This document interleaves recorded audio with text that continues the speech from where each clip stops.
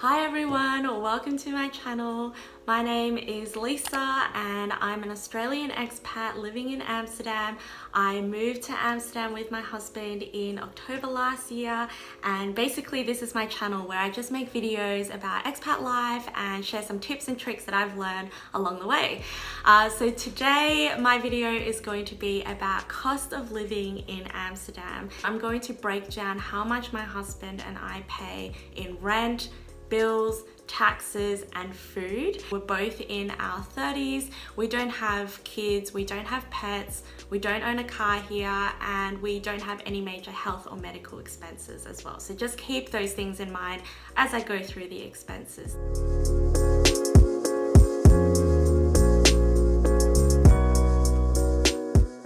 So number one, I'm going to start with rent. Rent is going to be your biggest expense when you move to Amsterdam.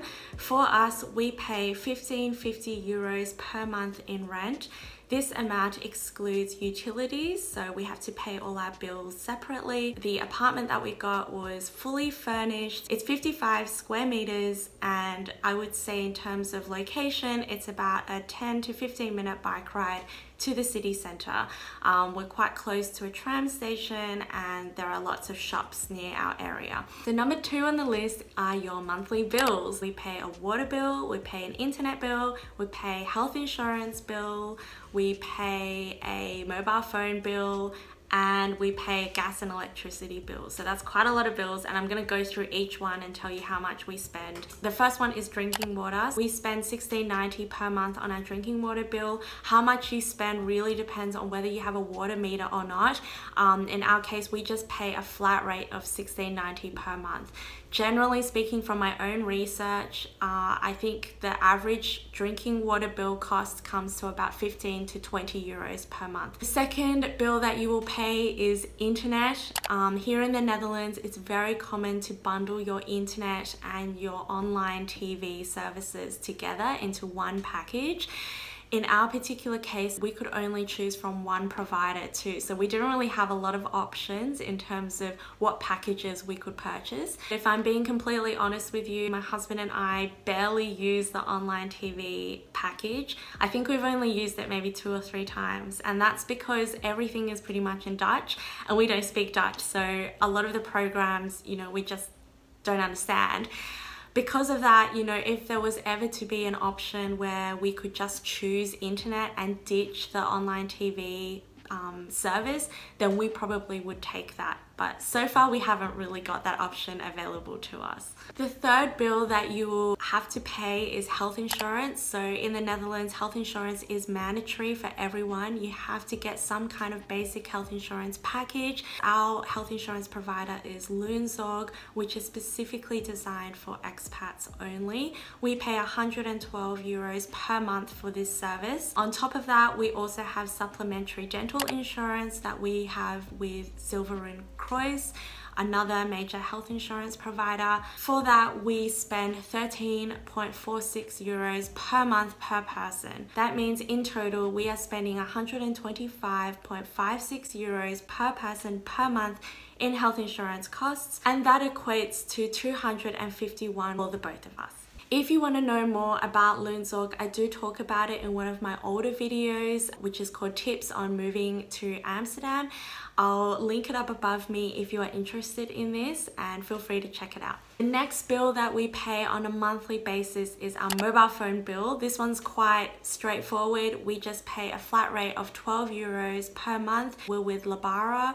It's a rolling contract and we get 4G internet and 5 gigabytes in data. And then finally, gas and electricity. So we pay a flat rate of 125 euros per month for both gas and electricity. From my own research, you should generally expect to pay about 100 euros to 150 euros per month. There are, however, 3 things I should note about gas and electricity. So firstly, we moved here during the winter and autumn months, so it's a lot colder and darker during those months, and as a result, our gas and electricity bill is going to be a lot more expensive in those months than say the rest of the year. That is yet to be seen, but I think that's a pretty fair assumption to make. The second thing to note is that we are currently living in a pandemic, and as a result there is a lockdown and we all are staying at home a lot more than we usually would. For instance, if you usually have an office job, you're probably going to be expected to work from home, which means you're probably going to be using the heater more, you're going to use the lights more. Again, all these extra costs are involved simply because you are at home a lot more than you usually would be. One thing that's interesting about the Netherlands is, unfortunately, any additional energy costs that you incur as a result of working from home, you can't really get a tax deduction for that simply because you were working from home. And I think that's something that was worth noting, because in Australia you can definitely get a tax deduction for every single hour that you work from home during the pandemic. So if you're coming from a country where you have a similar system in place, it's important to note that you won't get these kind of tax benefits in the Netherlands. It's quite difficult to prove, apparently, like a home office and things like that. The third thing to note is that with your gas and electricity, you're going to likely be charged a flat rate regardless of your actual usage costs in that given month.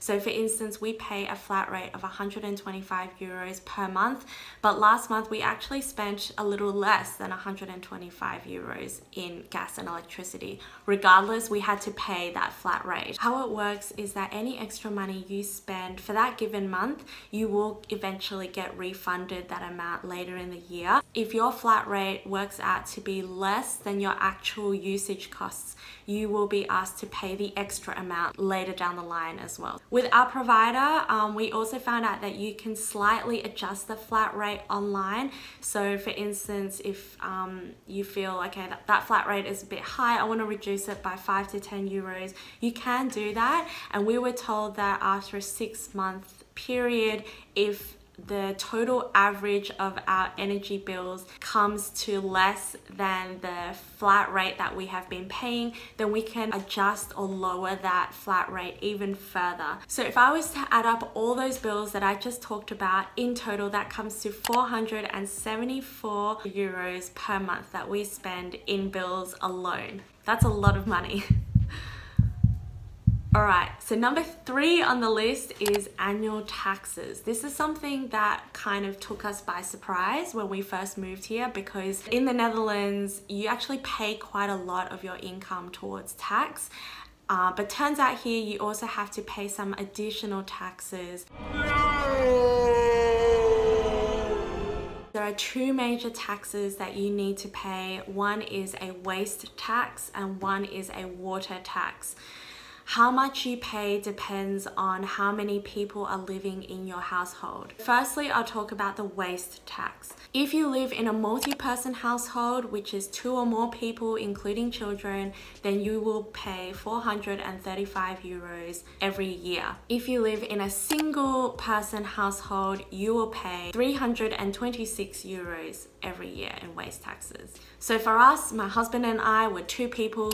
That means we pay 435 euros every year. The second tax you'll pay is the water tax. So in addition to how many people live in your household, how much you pay also depends on whether you are a renter or whether you own the property. We come under the 2 or more persons per household category, and we pay 285.85 euros every year in water tax. If you are living alone in a rented house, you would pay 173.71 euros per year in water tax. If you want to see the cost for every single different scenario, I'll put a link in the description box below so you can check that out. We both still have a Swap Fiats bike subscription, and the cheapest package that you can get on Swap Fiats is 16.90 euros per month. That's just for the basic bike. For the both of us, that works out to be 33.80 euros per month. I think the time has really come for us to start looking at a secondhand bike to just buy. From my own research and looking at different bike shops around Amsterdam, I think that you can probably pick up a pretty decent secondhand bike for 150 to 200 euros. With transportation, this is again a really tricky one. We have barely used public transport since arriving because we came during the pandemic and then the lockdown happened and the government said do not travel unless it's absolutely necessary. So we haven't really been using a lot of public transport, and on top of that we have a bike. So when you move to Amsterdam, or if you're living in other parts of the Netherlands, you're going to realize that your bike will be your main mode of transport. So for this reason, I've listed our transportation costs as being €0. According to the official GVB website, a 1 hour tram or bus ride will cost you €320 one way. If you know where you're going to be living and where you're likely to be regularly traveling to and from, then I recommend you download the 9292 travel app.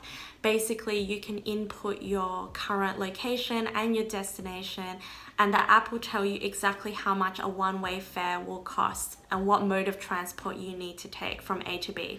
So that's kind of a good way of figuring out how much you might spend in transportation costs. And another very important thing to note about transportation is that here in the Netherlands, it's very common for Dutch employers to cover your transportation costs from home to the office, which I think is really, really cool. So if you are signing up to a new job in Amsterdam, I think it's worth making sure you look at your contract to see whether those transportation costs will be covered by your employer, because it could be the case that you won't have to spend very much in transportation at all, at least Monday to Friday, right, when you're going to work.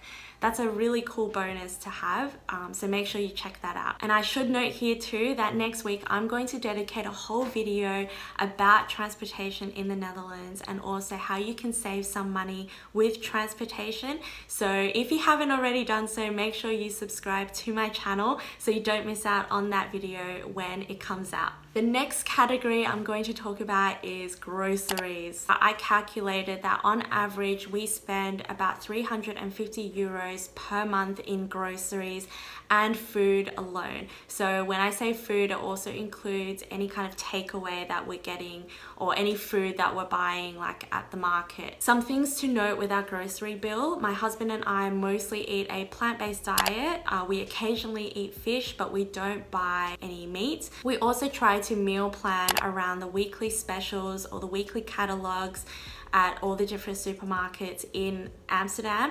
I actually did a video about this process and how we try to save money with grocery shopping. I'll link it up above me if you want to check out that video. Might be helpful for you. Another thing to note is that both my husband and I are very big Too Good To Go users. Again, I did a video on this app recently. I'll link it up above me if you want to see what that app is all about. But essentially it allows us to buy relatively discounted food. We both don't have very expensive tastes in food, I would say, so we are more than happy to buy, you know, the generic brand if it looks like it's comparable quality to an internationally recognized brand. We're not fussy in that regard. We're very happy to just eat what's seasonal or locally grown. One tip that I can give you is to check out the numbeo.com website. I'm not sure if I'm pronouncing that correctly. This is a pretty helpful website that gives you a very accurate cost breakdown of how much your normal food is going to cost you. I think the prices for those food products are quite accurate. And then on top of that, my other tip would be to go to some of the supermarket websites. So the major supermarkets here are Albert Heijn, Jumbo, Audi. They list the prices of all their food online.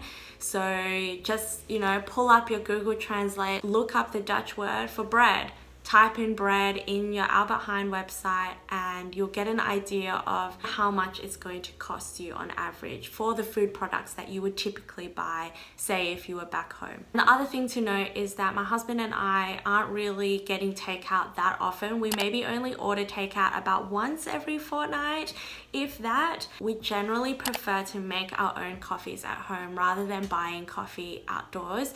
That's just both from a cost perspective, cost saving perspective, and also from an environmental perspective, because we don't really like using coffee cups and things like that. I'm going to talk a little bit more about the whole eating out thing. I find that compared to Sydney, eating out here is pretty pricey. From our own experience, an average no frills kind of meal will cost you about 12 to 15 euros per person. I'm talking about a very average kind of meal like pizza or Indian or Chinese, something like that. You know, I'm not talking about Wagyu beef or some fancy pants restaurant or trendy cafe. I made a list of some of the things that we have ordered in the past and how much it cost us, and give you an idea of the quantity as well.